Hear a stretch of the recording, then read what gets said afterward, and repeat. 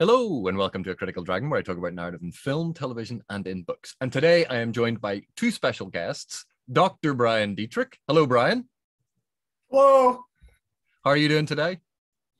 I'm doing well. Excellent. And my other special guest is Stephen Erikson. Hello, Steve. I think I need to find some, really small, obscure university to give me a doctorate. So, we can just run it across the board here. You know what? Maybe we should sign you up to one of those online university things where Yeah, I think so. Yeah. Because then we'll be the three doctors. But Well, I could even just choose my pseudonym to be Dr. Stephen Erikson, couldn't I? How about just Brian or Doofus? We could just say Doofus. Yeah. That works. well, okay. Bryan and Steve are joining me today because we wanted to have a chat about Star Trek. And the thing is, I'm on record that I have not been a fan of Star Trek Discovery, nor really of Star Trek Picard, but I was a fan of various other elements of earlier Star Treks. Steve, you were a huge fan of Star Trek, the original, weren't you? Yeah. That's what I grew up with. Yeah. And would it be fair to say less so of the later iterations? Yes. And Bryan, you were a big fan of the original series as well. I know the original series like I know my own soul. I know that they say 79. It's, if you count the cage, it's actually 80 episodes. I know them all. I actually, my wife at one point when we were first dating, she called me up and said, I'm watching an episode of Star Trek. I hadn't seen this before. Let me quote a line. And she quoted and said, what's the episode? And I told her, and she said, all right, I may have to not marry you. Nerd. Yeah. Nerd. Big L. Yeah. So the reason I love that. I enjoy Next Gen. The original series formed me as a person. Next Gen was fun in a lot of ways. Deep Space Nine, as a scholar, and a writer, I actually truly enjoyed that as art. Mm-hmm. And then the others kind of got away from me over time. I don't know Discovery really at all, but I followed everything, and I know a little bit about Discovery, but not a lot. But I certainly know. If you want to talk about the original series, I'm there for you. but the reason I thought we talk about it is like my sort of Star Trek that I grew up with was Next Generation, and then obviously Deep Space Nine. But we've watched almost all of Star Trek, and we all have quite different perspectives on it. Because Bryan, you quite like Picard, whereas I didn't, and Steve, I don't think you're as big a fan of Picard as, say, Bryan is. No, I did not like Picard. No. But weirdly enough, I think we like and dislike different things for completely different reasons. Because a lot of what I disliked about, say, the early stuff in Discovery, and I will say now, for anyone watching who knows that I don't like Discovery, the last two episodes I watched, I really, really enjoyed. It was almost like whoever was stopping the writers from doing the job of writing a good episode had been removed, and let the writers actually have free rein to tell a good story, because a lot of my criticisms of Discovery were so minimized in those latest two episodes. One was Rubicon, and I can't remember the name of the other one, but they just were better episodes because, and we'll get into this, but Star Trek has fundamentally changed from early Star Trek to what it currently is. And I thought we could actually talk about what we saw in the different incarnations of Star Trek and what they were doing. Does that kind of make sense? Yeah, I think I don't know if Bryan would agree with this, but there has been an evolution, and it's reflective of the world around it at all times. I mean, the original Star Trek was certainly doing something very subversive and challenging. Just the visual presentation of that was part of Hollywood at that time. And so it was very much a product of the 60s. And at the same time, it had this central assertion that when we get to the future, we are going to be better than what we are now. And I think this was slowly degraded for all of the subsequent narrations of Star Trek. It worked its way down to where, by the time we got to Enterprise, for example, we were as duplicitous and nasty and basically the same bastards we are now, but in the future with more fancy technology. And not only that, that series then took sort of the paragon of virtue, flawed, but still a paragon, as personified by the Vulcans, and completely undermined that as well in its storylines. So we saw this sort of, and one could argue that, we became more realistic in the, in the presentation of human nature and all the rest. But I would argue realism was actually not the purpose of the original series at all. It was to give us a place to reach towards, and with all the the flaws. I mean, no character in that series was perfect, and so basically they were all reaching towards an ideal, and I think that was lost very quickly, even within the Next Generation. Although the Next Generation, it had some issues as well, because it seemed to have left behind one of the central driving dramatic forces of the original series, which was conflict among characters within the crew. So this is why you had this triad of Kirk, Spock, and McCoy, in order to provide that conflict, the arguments that needed to be said, all the things that needed to be hashed out, and the choices that needed to be made. There was a very, very strong push, I think, from Roddenberry himself, in the Next Generation, that there be no conflict among the cast and rather the crew of the Enterprise. And I think that really sort of actually unplugged a lot of potential for good storytelling. That's sort of a whole different side of things. I'm going to shut up now.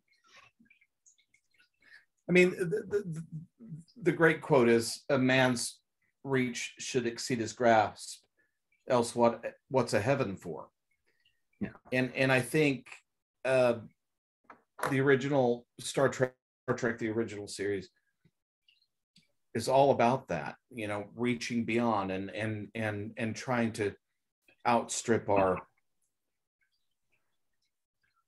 baser natures. Although Kirk, of course, very rarely lives up to that, but the show does. The imagining of a federation does. The Vulcan ideology does. There are any number of ways in which the original series tries to exceed humanity's grasp. We'll strive toward something bigger than what we had at the time, 67, 68, 69. And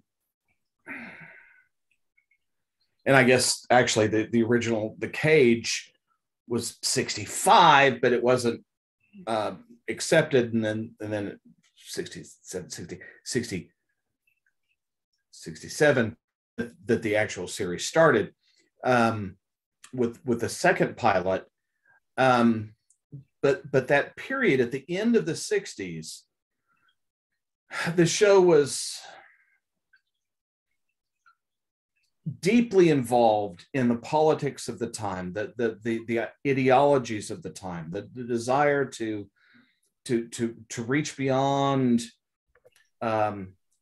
colonial borders, beyond continental borders, beyond racial borders, beyond sexual borders, beyond gender borders, every possible border. They wanted to, because they were hiring the great science fiction writers of the time who were already addressing these issues in short stories and novels and in pop culture. They were already doing this stuff. They hired them to come in, tell these stories and do something new. We have the first interracial kiss, and we have, these episodes that deal with Let That Be Your Last Battlefield, which is about, the two individuals, one who's half white and half black, and the other is half black and half white. And their battle throughout their lives has destroyed their world. And you've got stories that deal with an antimatter universe and a matter universe, that if these two Lazarus, if these two guys come together, they will destroy everything. And then you've got a private little war, which is all a metaphor for Vietnam. So it's on and on and on throughout the series, these topics of the 60s, the things that people were worried about and scared about and wanted to think about. And they were only able to talk about them in a pop culture venue because it was science fiction. It was safe, right? So they could do that. If they actually had a show that dealt with those issues, it wouldn't have gotten on the air. In the same way that MASH got on the air because it was supposedly about Korea, not about Vietnam, but everybody knew it was about Vietnam. The same thing with Star Trek. It's really dealing with important issues, and they're struggling to deal with these issues. And you've got a number of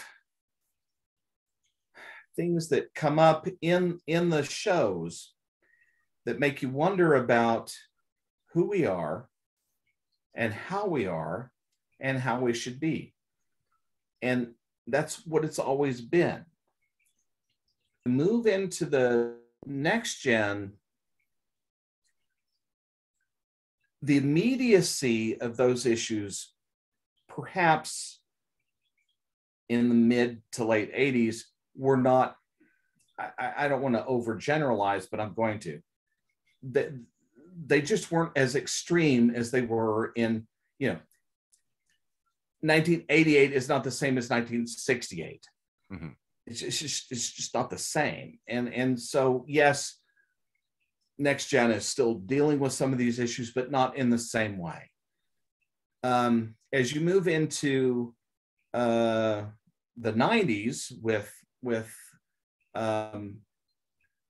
Deep Space Nine, we get other issues being dealt with, but now the focus of the series is not so much about the difference, and we were just all talking about this earlier. The difference is not the issues, but the presentation. So it's no longer episodic, but serial.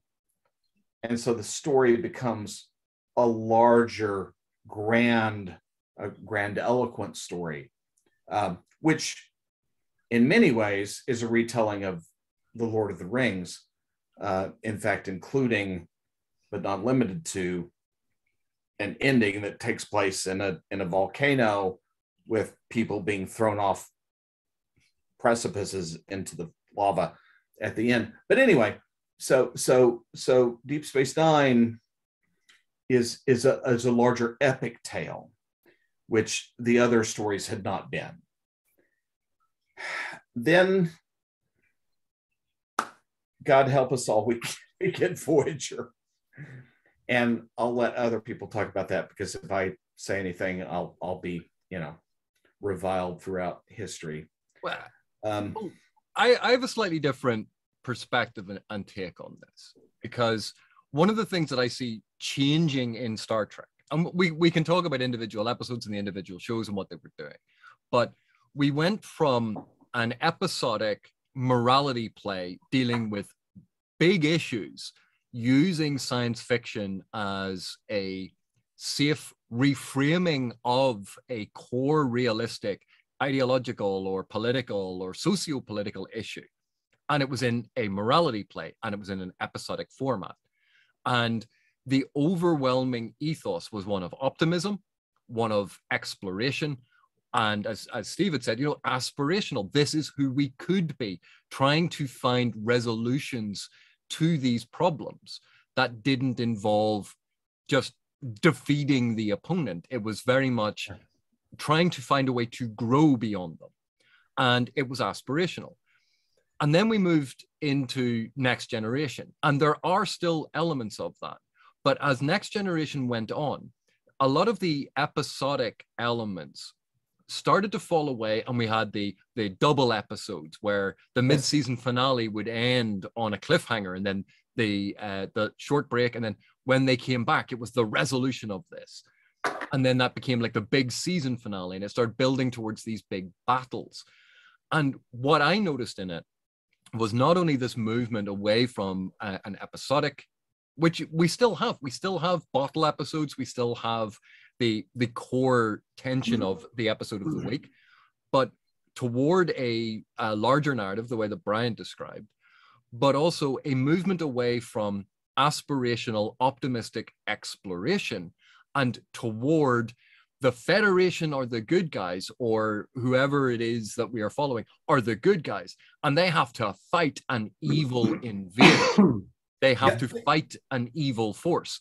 And all of these shows moved from exploration and optimism into where the universe was strange. The universe was weird. And yes, it was dangerous because we didn't know. But the more that we learned, the more that we became part of that grand universal tapestry.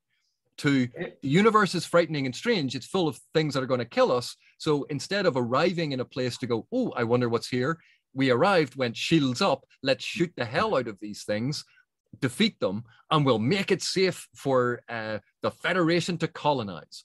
And that's what it suddenly became. It went from exploring the galaxy to find out what was there, to arriving, shields up, phasers and photon torpedoes. Let's have a big war with someone. And that was a big transition I noticed. Not only... And that's the other thing that Steve was mentioning. Just quickly. We moved from low mimetic to high mimetic, right? So the original series is aspirational. It's great ideas, but then as you move more and more toward Deep Space Nine, then suddenly one of the big concerns for fandom of Deep Space Nine was it was dark, and the Federation wasn't everything they thought it was, and blah blah blah. But that's the world, right? So it becomes more realistic as we move forward. Well, I wouldn't go with realistic. I would say that's just the world. We're beginning to understand that things are not what we thought they were, and things become more and more realistic. Well, Bryan, I think calling it more realistic is where I think part of the problem comes from. The word that you used originally, I think, is much better, which is mimetic, a representation of realism of a type, as opposed to it's more realistic, because that brings in a lot of real world norms that we go, yeah, so this is what realism is, as opposed to mimesis, which I think is a much better term for this, because it's science fiction, it's in the future, they have weird technologies, weird aliens. So talking about realism in that sense, we're talking more about the mimesis of ideological, sociological, socio-political positions. Yes. Well, I would describe it more as disillusionment. is actually what slips into and becomes the psychology, the driving psychology of a lot of the later iterations of Star Trek.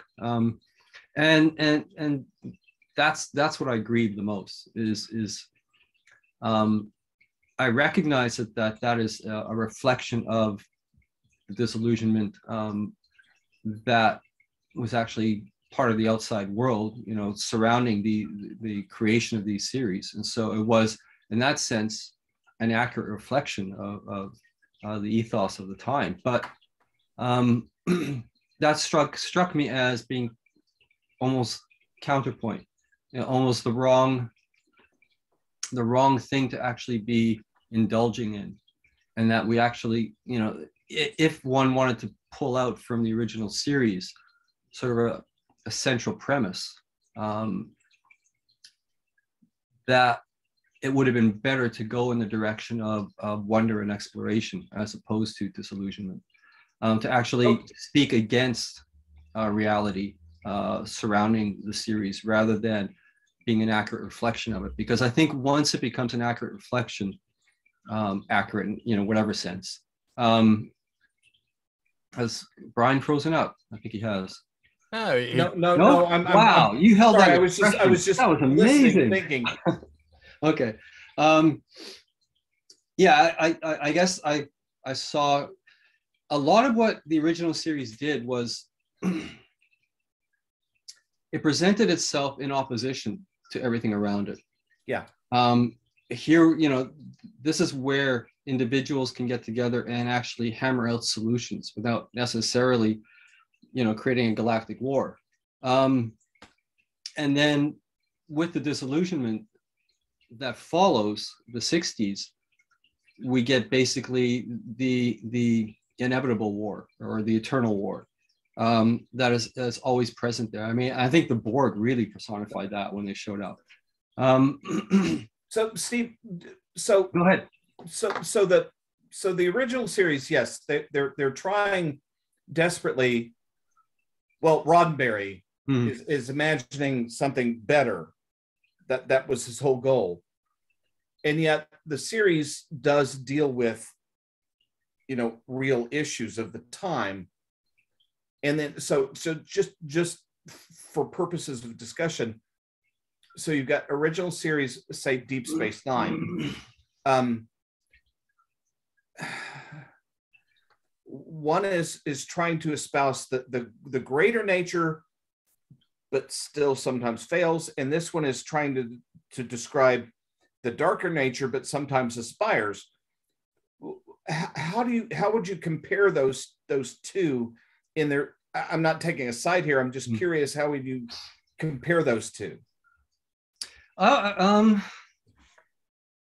First of all, I'm not a huge fan of Deep Space Nine. Okay. Primarily for the way it concluded as a series, because that struck me as, I guess,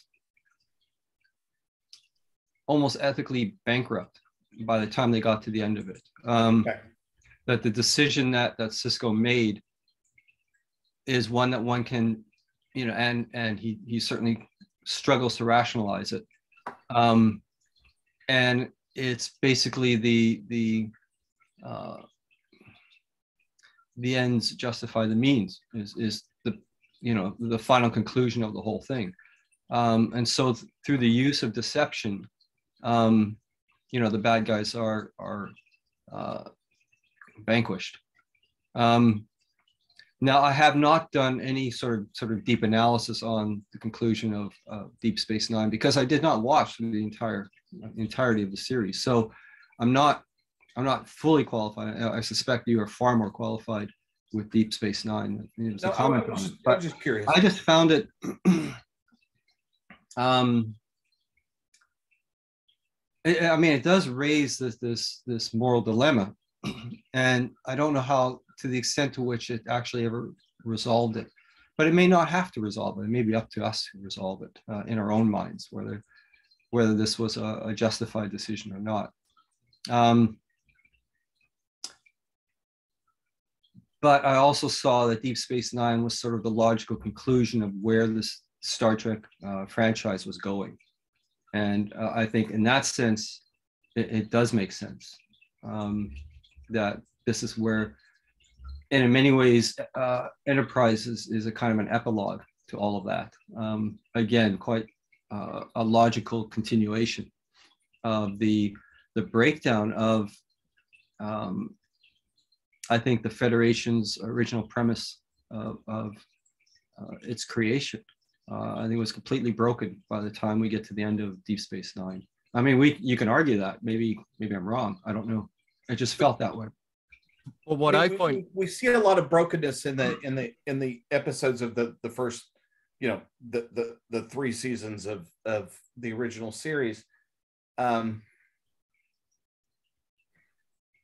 but I mean, Journey to Babel does not exactly bode well for the future of relations between different races, and that's just one of the 80 episodes. They say 70, I say 80, but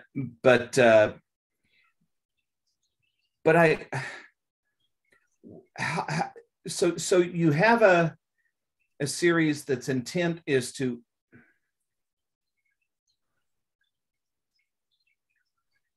not aggrandize isn't the word, to champion the possibility that human beings can be better than their darker natures, and that we can, well, like right now, the horrors that are happening in Ukraine, it's unimaginable. At the same time, we have the James Webb Telescope out there getting ready to show us the origins of the freaking universe. And so here's what we're capable of, and here's what we're capable of. These two things. And Star Trek has always been dealing with both those ends of the spectrum. But I think that there's a slight difference, because if you think Star Trek Next Generation introduces the Borg, the fear of technology as this external force that's going to corrupt us and take over us and destroy us. And it's externalized the way that a lot of science fiction and fantasy externalizes a metaphor in order to visualize it. And so we see the Borg, but so much of Next Generation then focused on the Borg as this enemy to be destroyed, not an enemy to be understood and then reconciled with. It was, no, we must destroy the Borg. When we move into Deep Space Nine, they don't focus on technology as the enemy. It's religious zealotry, and also then the idea of a covert, hidden conspiracy of these changelings who can infiltrate and destroy our own governments. You can't trust anyone. The level of paranoia of that, in combination with religious zealots, because spirituality is to be feared. And at least, and where did all that come from? And that is obviously imported very heavily from certain things that happened in real life. But at least with Sisko's journey, it wasn't a rejection of spirituality. There was an attempt to show that religious zealotry on the one hand was bad, but a deep spirituality, and there was a faith that could be had. But again, it was externalizing a threat that must be beaten. And it was all focused on the conflict, and we must destroy, we must wipe them out. When we get to Voyager, which you would think would be custom designed as a scenario for explorers, we've arrived in an area of the galaxy that no one from our species has ever explored. And yet it is a running battle.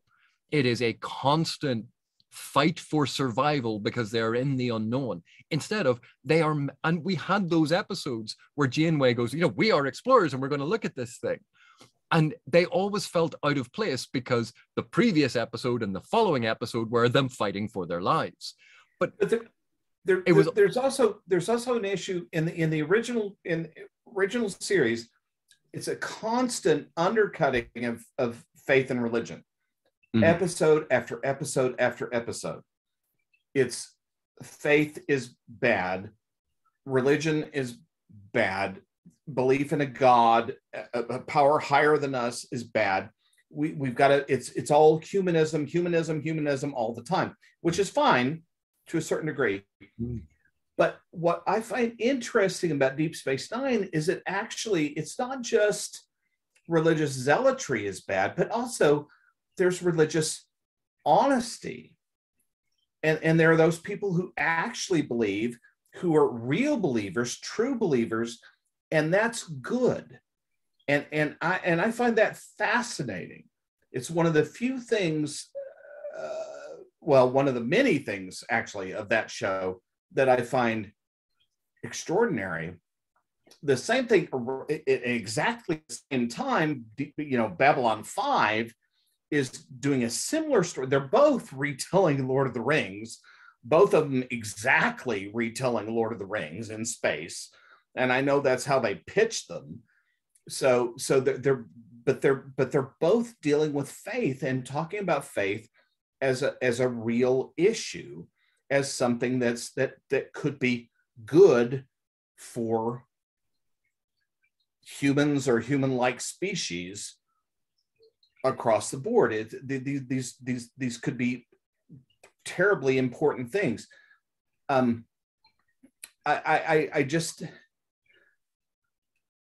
don't know that Roddenberry ever considered faith as a real answer. No. I agree with you. He always came back to the human. Yeah. Sorry, Steve. No, I agree with you. That's one of the areas where certainly the original series really falls down. And it was one of the aspects that did interest me with Deep Space Nine. But it's curious that it's. Oh, now I'm at risk of drawing in Discovery here. I'll hold off on that. Oh. We could talk about it. Brian hasn't seen it. Go for it. Well, it also approaches, I suppose it's approaching spirituality, but in a very peculiar way, in the fact that it's elevating the primary, your protagonist, into that spiritual role. So, in that context, Brian, you might find it very interesting to watch from an academic point of view. I wouldn't watch it for storytelling or narrative aspects because it's atrocious. Okay. But you've just sort of opened a door, at least in my mind, on thinking, looking at the series from a different perspective, from that notion of the spiritual. And I think that's an interesting point to bring in, because we saw obviously in the original series the Vulcans, this idea of a race absolutely devoted to the intellect, intelligent, studious, academic to an absolute almost fault, but they were respected, they were listened to. And then we look at how the Vulcans have changed over the course of all of these different series of Star Trek, to now bringing in the spiritual element of it. But also, when we look at the Vulcans, they're usually cast as aloof, arrogant. You can't trust them. They're always trying to manipulate you because they're smug and superior. What does that say about the reflection of the trust in experts and scientists, this idea of the intellect? It's don't trust them. It's a really weird transition about not necessarily faith in experts, but trusting that expertise and specialism and intelligence and education, these are good things. They help improve us personally. They improve our world.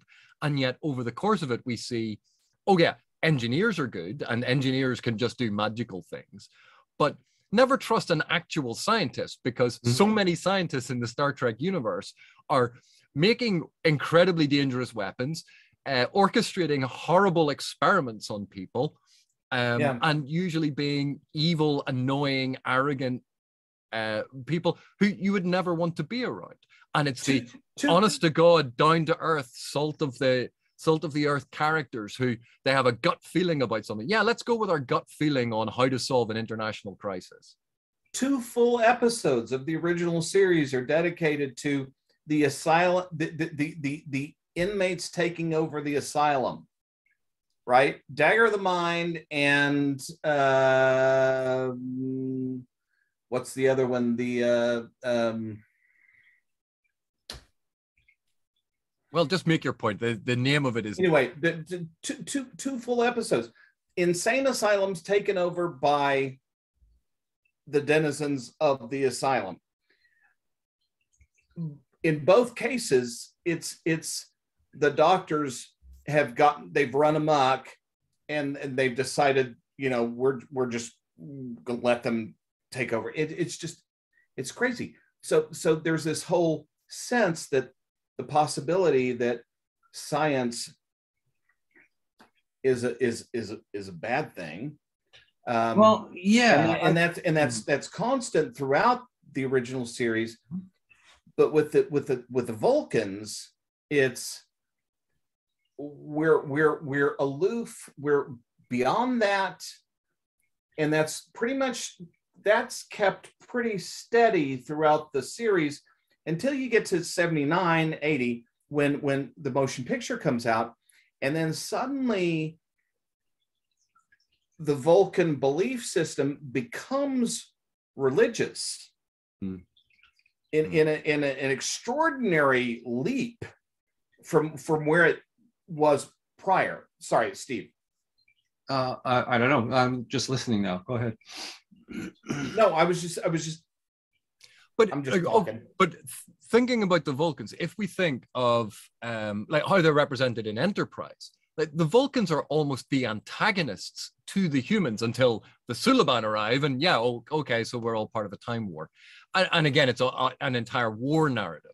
But the Vulcans are seen always as trying to hold humanity back and to limit humanity, and they won't let us do things. And we see the Vulcans time and time again are not positive. In Discovery, especially, the Vulcans are dismissive of everything to do with what the humans and the Discovery crew have found. But what we saw in the original series quite often was, okay, so Spock was about the elevated, this is the logical thing. And then on Kirk's other shoulder was McCoy with the emotion going, no, but the right thing to do is. And there was an argument between the two, and Kirk mediated it. It was always about but the Vulcans weren't working against us until later iterations. Right? That's new. And I think a lot of what the original series did was it tried to articulate that it is a mediation between these sort of the intellect and the heart, that you tried to find a way to get the two to work together, even though they're pulling you in opposite directions. And that was a lot of what Kirk did. But in later things, it's, all of these scientists are evil, but we'll use what they research to create our thing. And, we will rely on their technology, but the scientists themselves can't be trusted. And that's a sort of an anti-scientific, an anti-expert message and theme that seems to develop all the way through, because so many of these scientist characters and intelligent characters are crazy, insane, manipulative, amoral, and evil people. Yeah, I think, one could it'd be quite interesting to see it done. One could basically examine modern history from the 60s, maybe even late 50s, all the way up to the present, just using Star Trek as a franchise, because it really does reflect a lot of things. Bearing in mind that both Roddenberry and Gene L. Kuhn were both World War II veterans.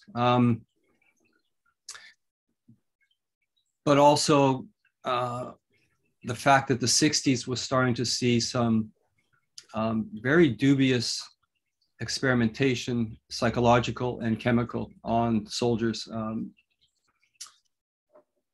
the United States and elsewhere. So you had that aspect of a growing distrust towards the sciences. And I do recall there is certainly one Star Trek original episode where they hand over the Enterprise to a computer to run basically the ultimate computer, yeah. The ultimate computer. And, you know, in that case, you know, it all goes wrong because the computer was programmed on the basis of the mad scientist's own mental state, his engram, I guess it was called. So I think that subject of that uneasy relationship with technology and science was there in the original series and was explored. It was never really let go of because we keep returning to it in subsequent series. But I mean, the Borg are not just the fear of technology. It's also, you know, it's collectivism as well, right? It's a whole political, ideological divide there that is also being reflected. So I mean, no, you really could take that series and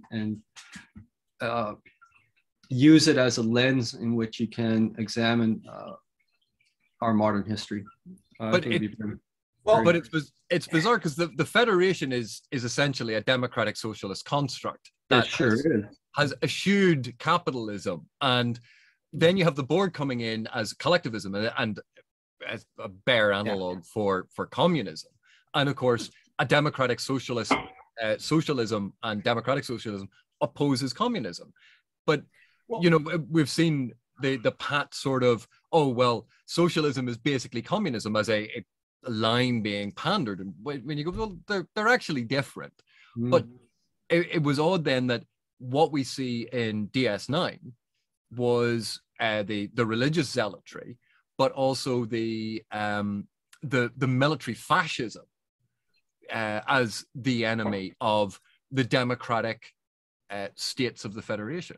But I want to say, just religious zealotry, but also religious fidelity. It's not just zealotry. There are real believers that are true, and their belief is legitimate. And then there are those, you know, like Kai Wen, who are, you know, not.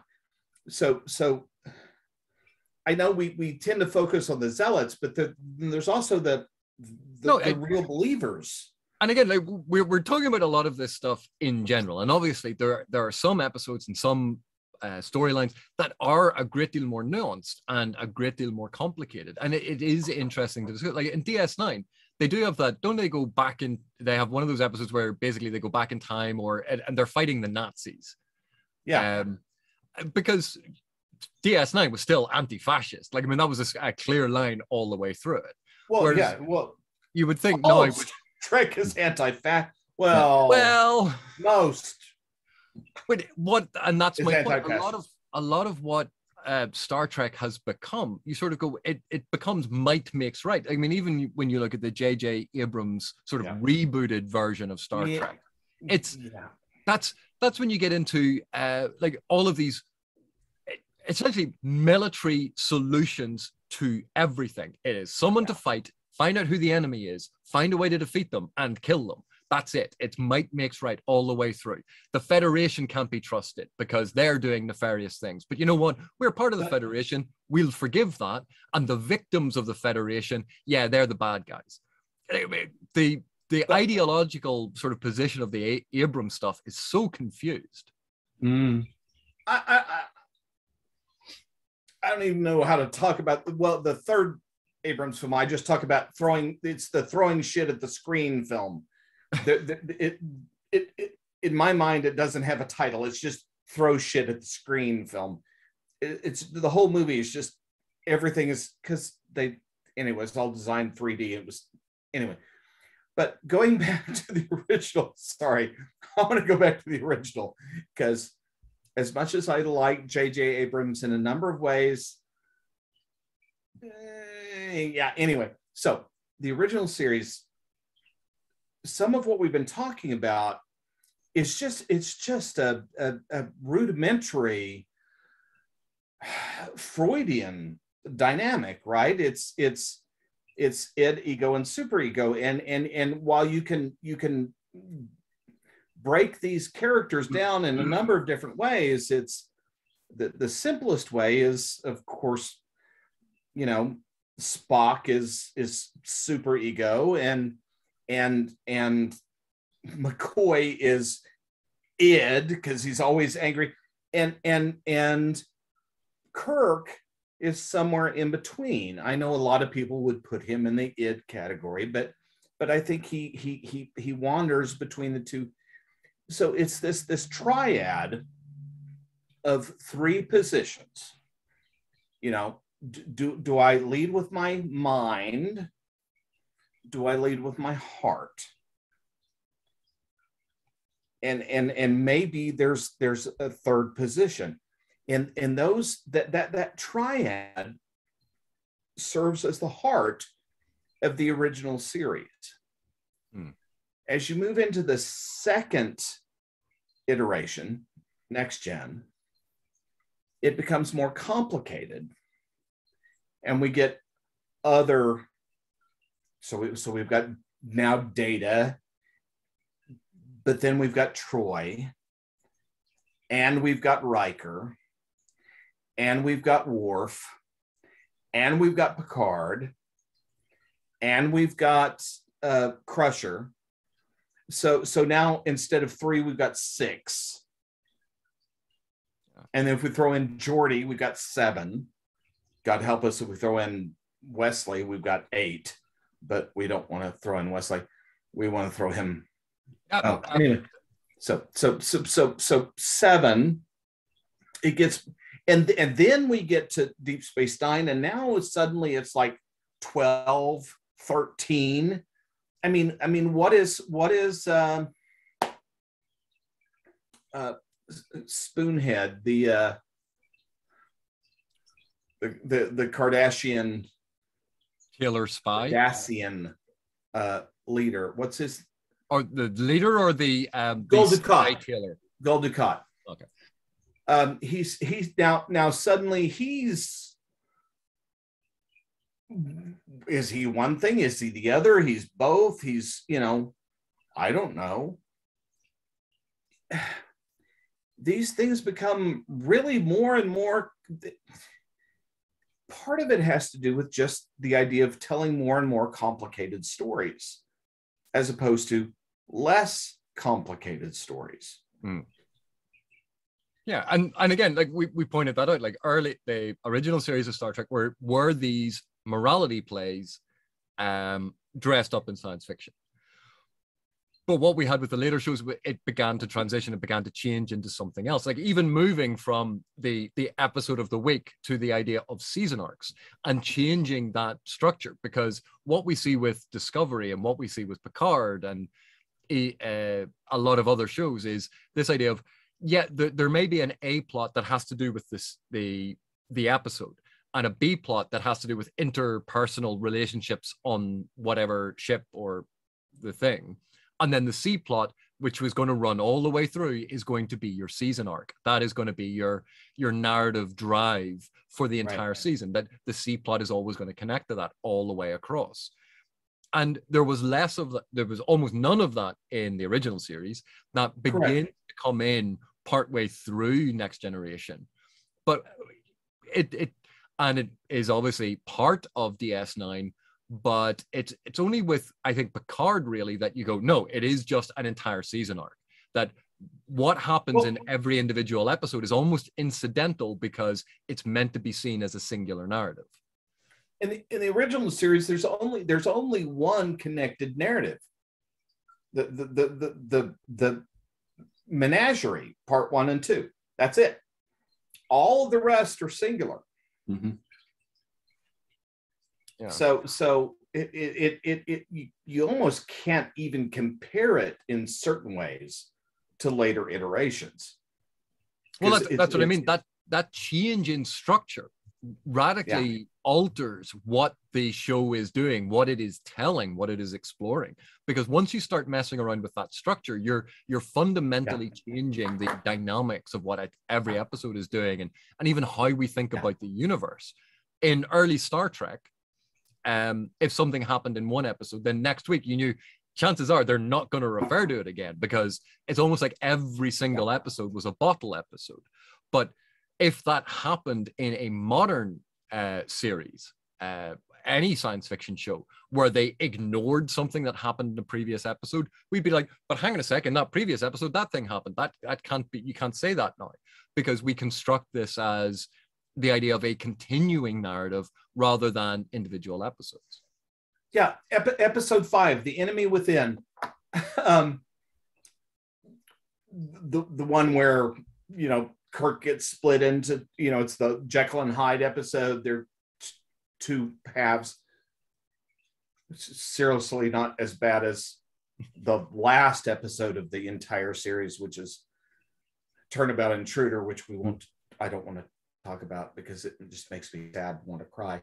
Yeah. But the Enemy Within, that's the very first episode where Spock, when they were filming, the script said you hit Kirk over the head with a phaser to knock him out.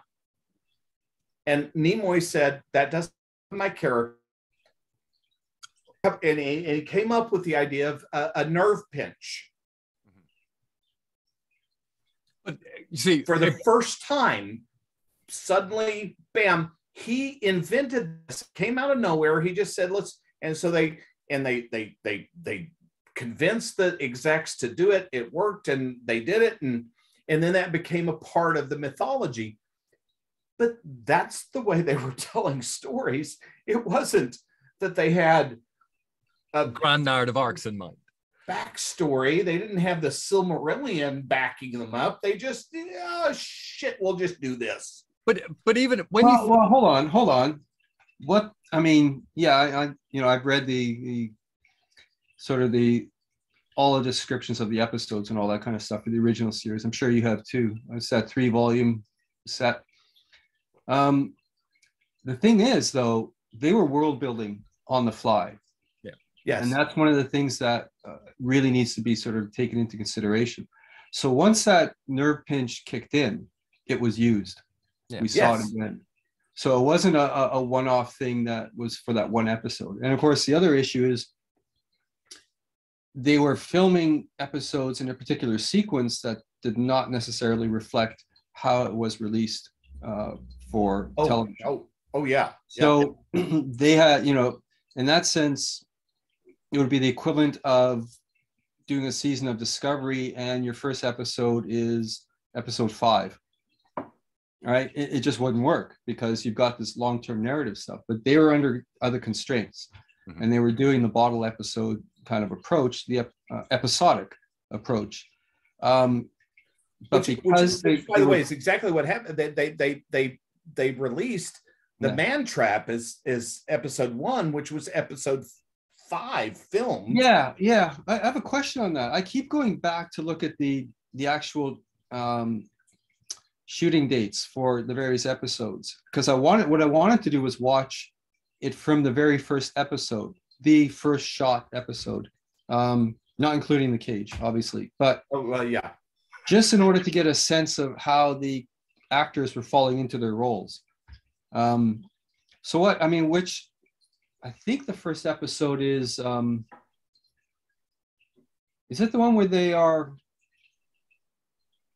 they're dealing with the Romulans for the first time? Is that the first shot episode? Well, technically, it depends on how you define. Exactly. Yeah, that's the problem. The Man Trap is the one that ends up first, and Charlie X, strangely, is episode 2, and Where No Man Has Gone Before, which is the second pilot, ends up being episode 3. Again, this is American release, not British, but American release.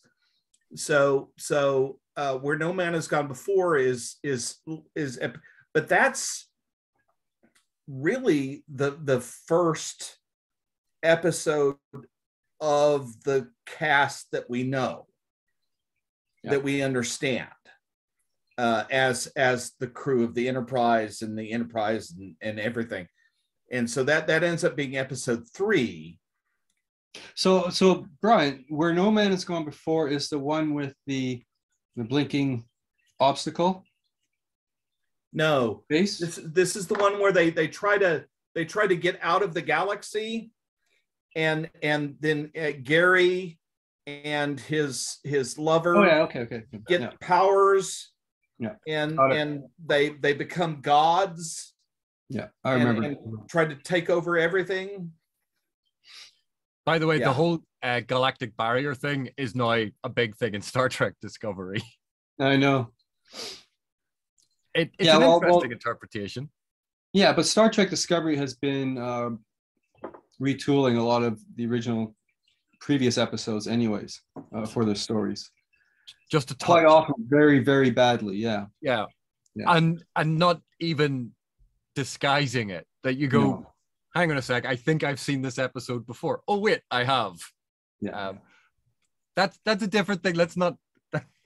You're not making me want to watch the new show at all. Did you not listen to when I said, surprisingly, the last 2 episodes I've seen were good, and not any of the previous one? Although I think, to be fair, there's been about 3 or 4 episodes in the entirety of Discovery that I've liked. Well, I mean, there may be precedent here. The notion that the series finds its feet in season 4. The back half of season 4. Yeah. Yeah. I mean, Honestly, Next Generation floundered a fair bit. Yeah. Voyager floundered, but it floundered because all of the great aspects of conflict which they put in place with the Maquis being stuck on the ship, they just unplugged almost instantly. Yeah. So, Steve, if you're asking about what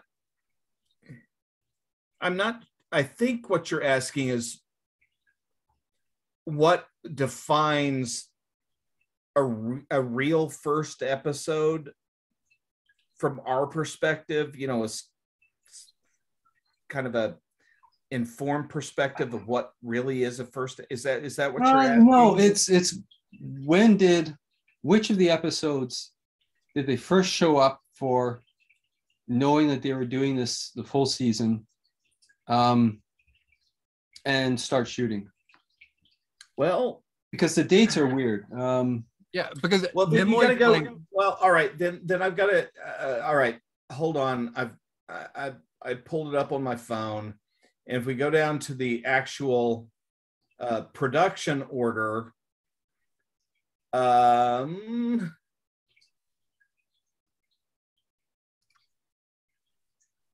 it's the Corbomite maneuver. That's what I thought. Yeah. That's and with Ron Howard's brother. It's a fantastic episode. I mean, it's just it's one of my yeah. Okay, it's one of those weird things in that like you were talking about Nimoy coming up on the fly with the Vulcan nerve pinch, and yet you would get discussions now if they tried to do something like that. It'd be like, well, why not just use your phaser set to stun? Like, why even try to hit him on the head with the phaser? Use phaser set to stun, shoot. But it's no, we're going to do this thing. But that entered into Star Trek canon, and this idea of the construction of canon.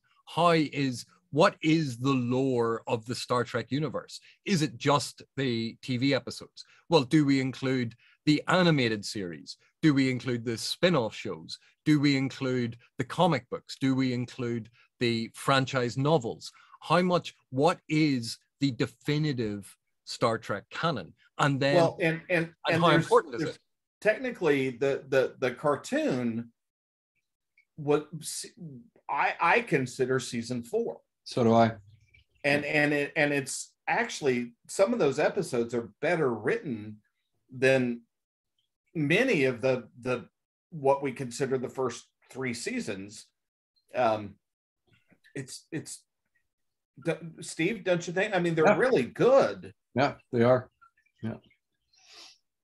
But we have this, and I think it's very much a modern conception of the lore, the canon, the construction of these are the rules of the universe, and it's something that is always at the back of our heads when we are viewing something that is part of a bigger narrative tapestry, because things like Discovery moving to a future setting, being blasted into the far future, it freed them from a lot of the concerns of trying to keep to the lore, because you go, it's a brand new setting. It's so far ahead that no, what was established before is no longer relevant. So they could essentially were giving themselves a tabula rasa, a blank slate, to not be tied to previous incarnations and perceptions of Star Trek. Unfortunately, yeah, but there's a legal reason for that, right? But they couldn't do it for copyright considerations. They could only match the original series. I think, what was it, 60%, something like that. So they needed to. They were sort of stuck by those constraints. So those are, you know, external constraints on them. Yeah, and and unfortunately, you know, what they used to sort of make those changes had fundamental changes on the nature of the Star Trek universe, and in any universe for that matter. And also, like, they drew very heavily on the notes that Roddenberry had for Andromeda, which actually also was made into a TV show with Kevin Sorbo. Yeah. I mean, Andromeda and a lot of the stuff that was going on there about, oh, look, the ship is in the far future and he's going to rebuild. And you could see all of this was essentially a Star Trek story where the Andromeda ends up in the far future and it has to rebuild the Federation. And lo and behold, that's what we've gotten with Discovery, because again, they're just recycling old stuff. The same thing is true for Genesis 2. You know, that whole series was, not only did it include some of the same actors that showed up in Star Trek, but it's the same sentiment. It's the same, because you know, it's the same writer. He's got the same concerns. He's you know, we are who we are, and we write about what we care about, and you know, that's what happens. By the way, the other, so sorry, it finally came back to me. So it's Dagger of the Mind and Whom God's Right. Those are the two inmates have taken over the asylum. And the only reason I'm bringing this back up is that it seems to me one could argue that the whole Star Trek universe is based on that Poe idea, you know, Dr. Tar and Professor Feather, that the inmates have taken over the asylum, and that we have to fix it.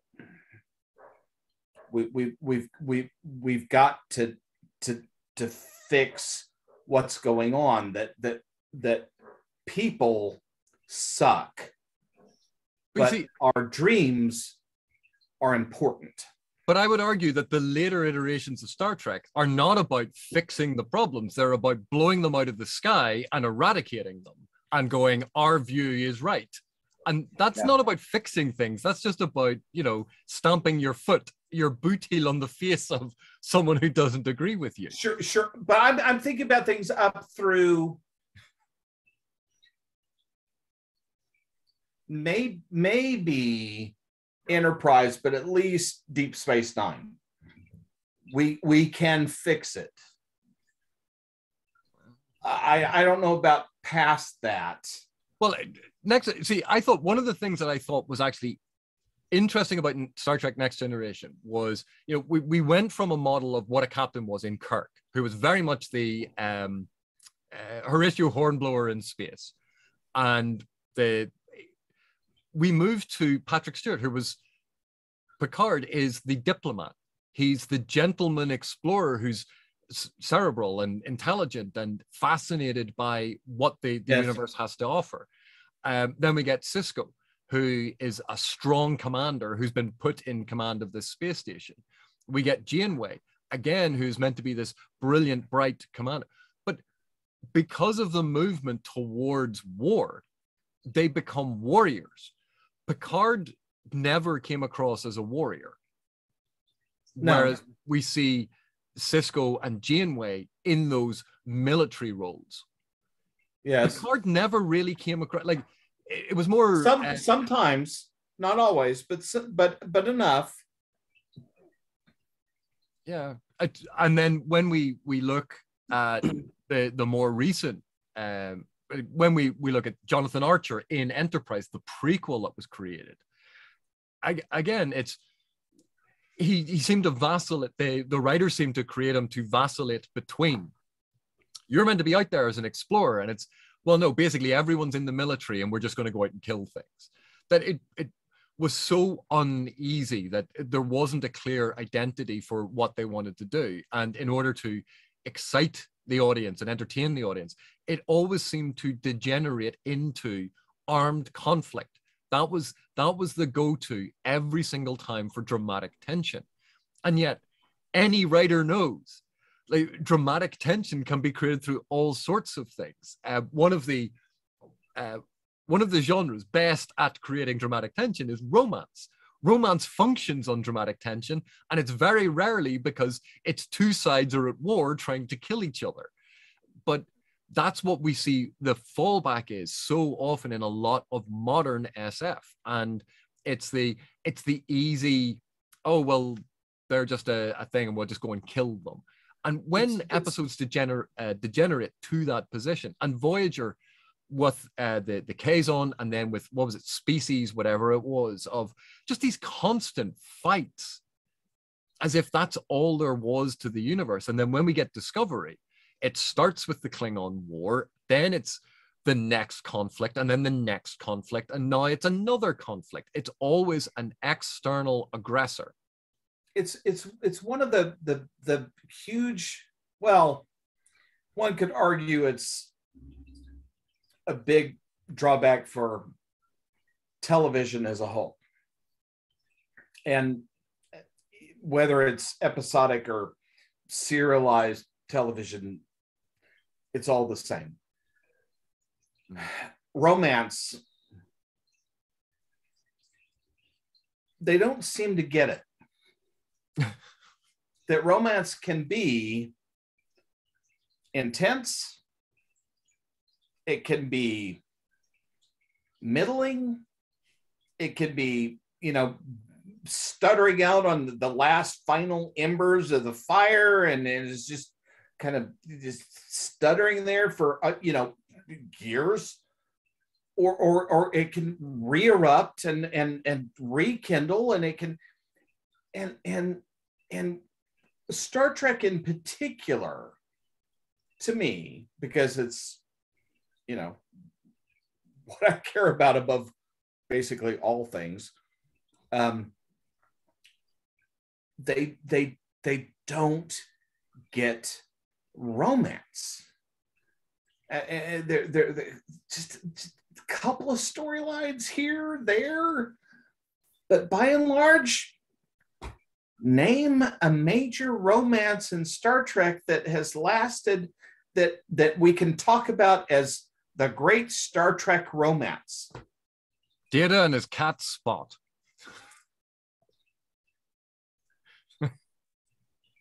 That does not help at all. And God help me, that's probably true. Steve, any romances that you can think of? Well, I mean, they're trying, obviously, in Discovery. They have a married couple.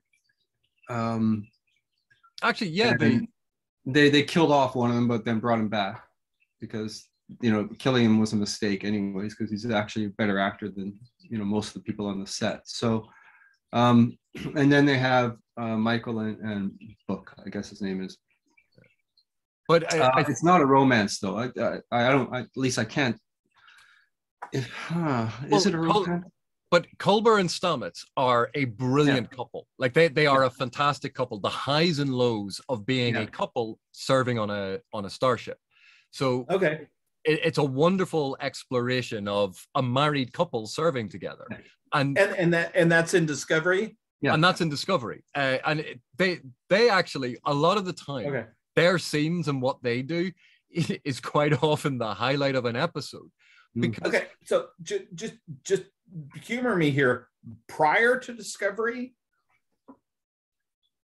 well, there was always the question of Picard and and Crusher, Beverly Crusher. Right, but it goes nowhere. Yeah. And then if we look at Picard, then we've seen that Troy and Riker have ended up together.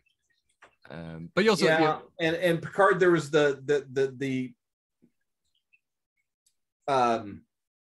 7 of 9 archaeologist who was running around the galaxy, and so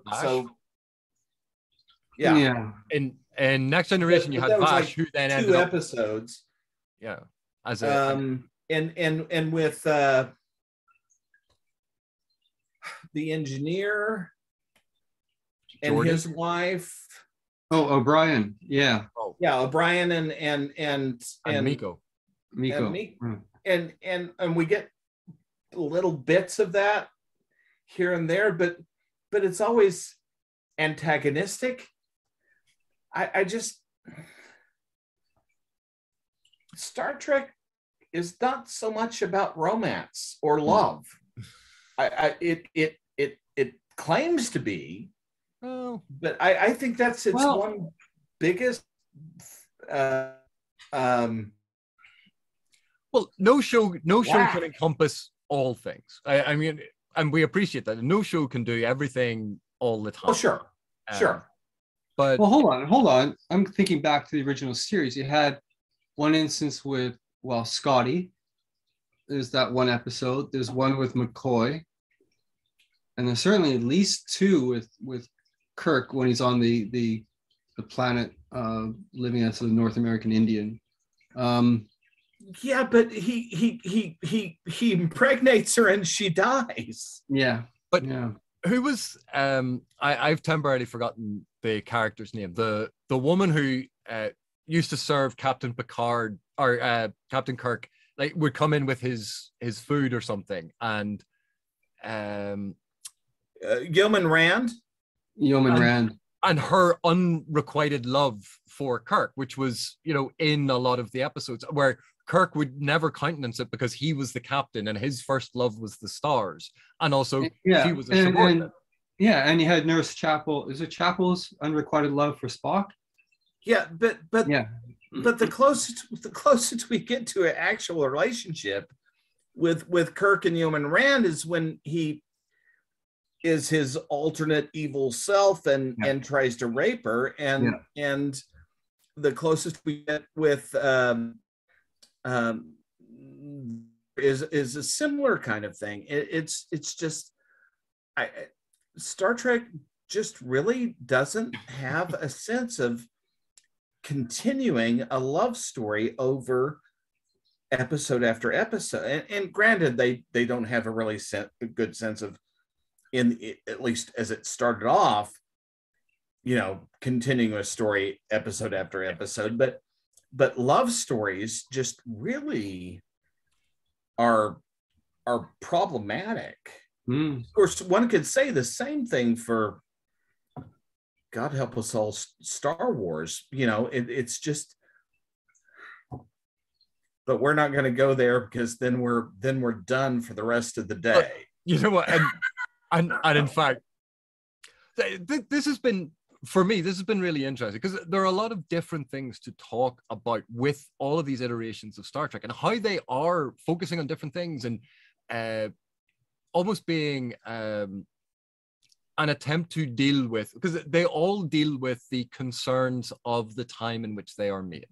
They are all articulations of the contemporary problems or concerns of society. And, that's science fiction has always drawn on that. I mean, that fantasy quite often is heavily involved in the now of when it is written, like the contemporary focus, how that is framing fantasy. It's not always backward looking the way that some people seem to think it is because of setting, but the articulations of Star Trek have changed over time, just as society has, and how the different concerns are reflected differently. But the thing that I keep coming back to that I find so strange is the movement away from exploration and the movement towards it as military. And that, I think one of the reasons why I liked the latest episodes of Discovery so much is it was addressing that concern about trying to find a peaceful solution to something or a military solution to something. And it was viewed as an overt tension, an overt choice between the two, instead of just assuming, yeah, let's just blow it out of the sky. And that return to actually considering these other things is part of why I like those latest 2 episodes. But why don't we call it a night here, gentlemen? Because this has been fun. I was going to let y'all talk about Discovery for a while. Well, we could do that off camera, so to speak. But Bryan, thank you so much for joining me on this. I really appreciated your insights. Thank you. Thank you for having me. And Steve, as ever, thank you so much, because we talk about this quite a lot, and so it's nice for our usual conversation to be challenged by someone with a different point of view. So thanks for agreeing to this. Yeah, but it's Dr. Erikson to you. So I will try to find you an online doctorate, okay? Okay, cool. So thank you all for watching. Thank you for your continued support, and we will see you in the next one, maybe accompanied by Dr. Erikson.